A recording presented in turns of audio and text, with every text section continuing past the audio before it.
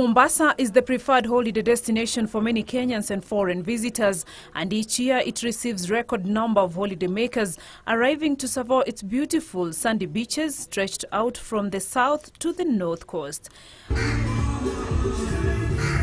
And ahead of the Easter weekend, hoteliers say they are targeting domestic tourists to boost their bed occupancy, currently oscillating between 50 to 60%. Fred Kiuru, the general manager of Travelers Beach Hotel and Club, says advanced bookings and reservations have been encouraging, with local holidaymakers accounting for the highest percentage. We're expecting a lot of East Africans, especially Kenyans. We have special packages for families. And we expect to be very, very busy, in the range of 95% plus. Martin Mogambi, manager at the Jumbo Travelers Hotel in Mtwapa, says hotels in the area are out to tap into the growing domestic tourism that has in the recent past begun to thrive at the coast.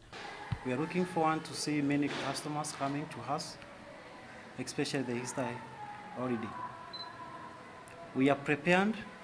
We have all the kind of food that will cater for all our customers. He says hotels have organized various events to mark Easter festivities, among them water sports, family dinners and live entertainment to keep guests entertained. Beatrice Gatonye, Channel 1, Lunchtime News.